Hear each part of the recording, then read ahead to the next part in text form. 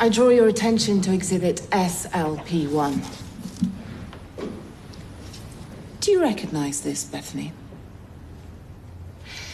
This is a page you posted on social media 2 days after you allege Mr. Curtis forced you to have sex with Sergeant Clifton. In this picture, you're proudly showing off an engagement ring he gave you. I'm confused. If he was the monster you make him out to be, why would you agree to marry him? I don't know, he just had a way of getting into my head. Or is it because he never forced you to have sex with these men at all? He did. The truth is, you were so insecure about his former girlfriend, so terrified that one day he'd stop loving you. You threw yourself at his friends deliberately to make him jealous, didn't you? No. Only your plan backfired because Nathan dumped you.